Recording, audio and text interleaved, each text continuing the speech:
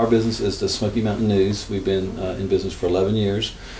Greg and I both worked in newspapers previously, and we saw the market to start another newspaper in this region, one that was geared from an advertising perspective to both tourists and locals, and then from a readership perspective, the same thing. We thought there could be a free paper could work for both entities and be regional. We cover 4 counties and the Koala boundary. We've expanded into the custom publishing business now. We do kind of magazines for hire for any kind of company, nonprofit, government agency.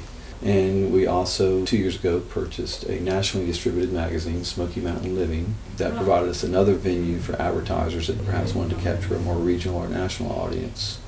We were able to provide a unique outlet for advertisers as well as the news side of it, to come at it from a need that really wasn't being met by traditional community newspapers. Part of success, particularly for a media company, you really see the needs of the community, and then we can create a business perhaps to fill those needs. You know, I get to walk out my front door and see mountains, and I get to go to the festivals and live the lifestyle that this area provides. I think, this is a place that people choose to live, so to be able to have a successful business in that kind of environment, it's kind of energizing, it's exciting. We have a lot of just really smart, intelligent people who choose to live here.